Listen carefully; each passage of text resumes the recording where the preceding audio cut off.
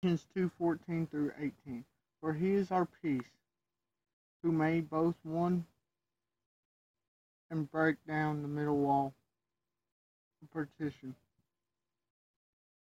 In the temple there's a veil separating God from man.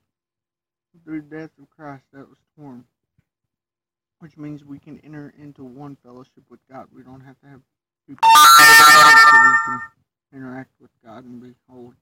We can just go straight to Him.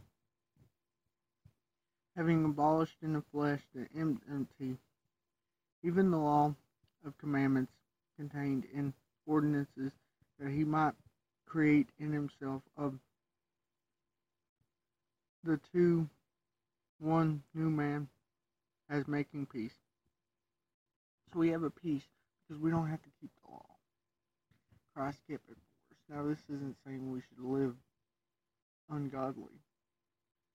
The law is God's standard. It's saying if we fall short, it ain't up to us to make it up. We just gotta look to Him because He already did. We're not bound to keeping the law. We're bound to Him. If we fall short of the law, that's where we go to Him. Verse 16.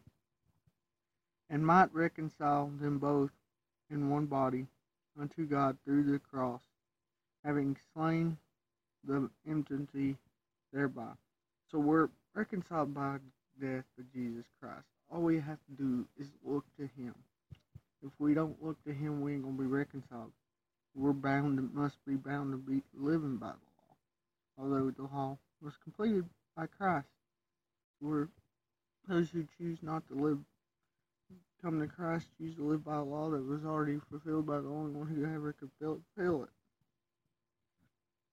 And He came and preached peace to you that were far off, and peace to them that were right nigh. So what He's saying is He went here and there preaching. The disciples even took it even further than Christ could. Than Christ did, not could. So the gospel being preached, the gospel of reconciliation, the gospel that Jesus died for us because of God's love, so that we can have fellowship with Him. He defeated death, rose from the grave, and we can rise into a life for Him. And this is being preached. For through Him we both have our access in one Spirit unto the Father. So we gain the Holy Spirit that draws us to the Father. It's our entitlement as a Christian.